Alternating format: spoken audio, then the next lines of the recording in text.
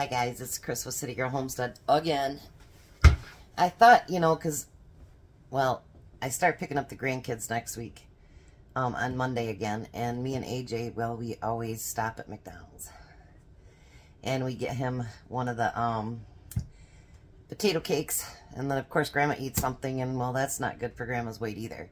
So I thought maybe I'd try some no-bake peanut butter oatmeal bars and see if it's something that he likes, and if it is, breakfast is served. Alright, so we're going to take in my pan here, we're going to add 1 cup of honey.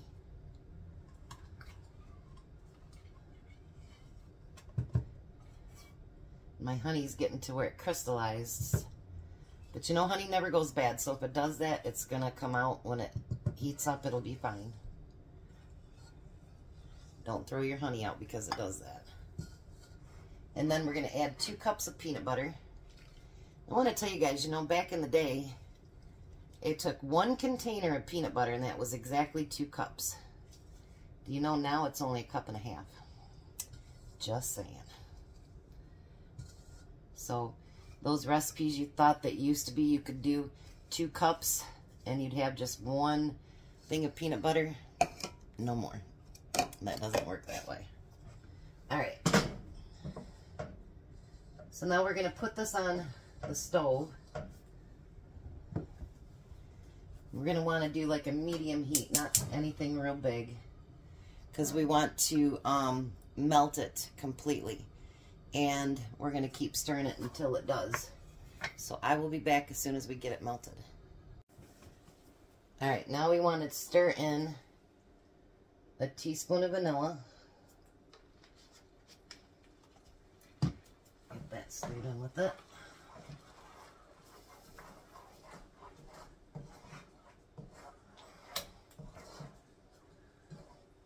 Oh, it smells so good.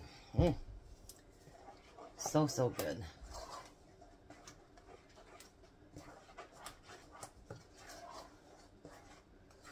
Alrighty.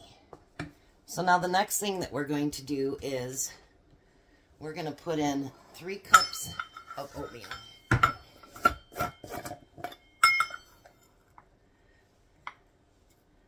have to do a 1/2 cup at a time. A cup won't fit down in my container.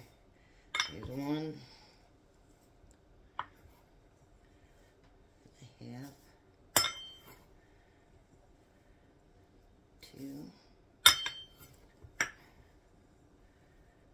2 1/2. And 3.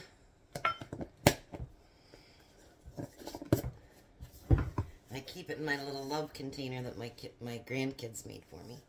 Well, their mom did, but it's for Grandma. And we're going to stir all that together. This kind of reminds me of no-bake cookies. Which, I could never perfect those, honestly. Sometimes they'd turn out and sometimes they wouldn't. I should try making them again one day, just out of curiosity, and see if I can do it.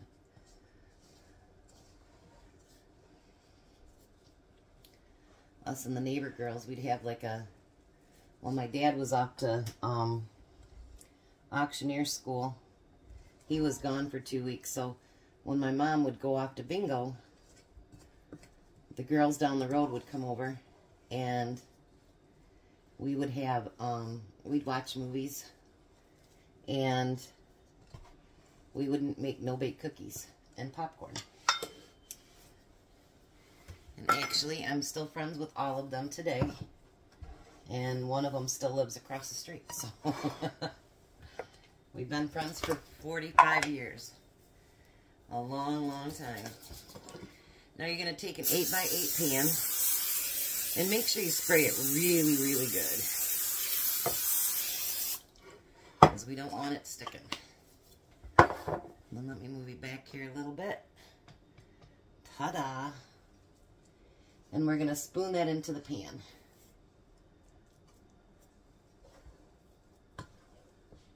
Now it's going to be still hot, so be careful when you do this.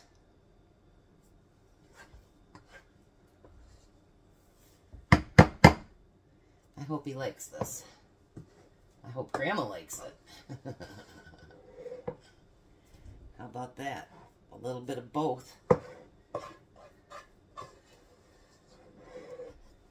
He could eat before he leaves his dad's house, and he can eat at daycare too, but Grandma just likes to take him something or get him something. You know, it's a grandma's prerogative. Believe me, he doesn't get starved anywhere. And then you're going to pack that down as tight as you can.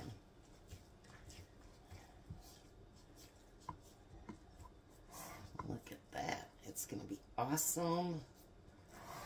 I used to make things like this for Tom's lunch. I should start making it again.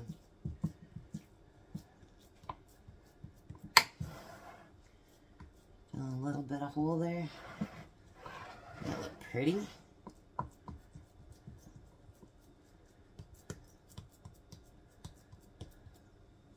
Alright, and then you're going to take a 1/4 cup of chocolate chips, and you're going to sprinkle it all over the top.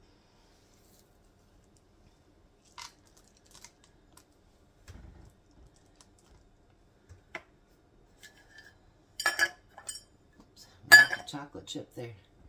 I'm going to press them down just a little bit, but again, be careful because this stuff is hot.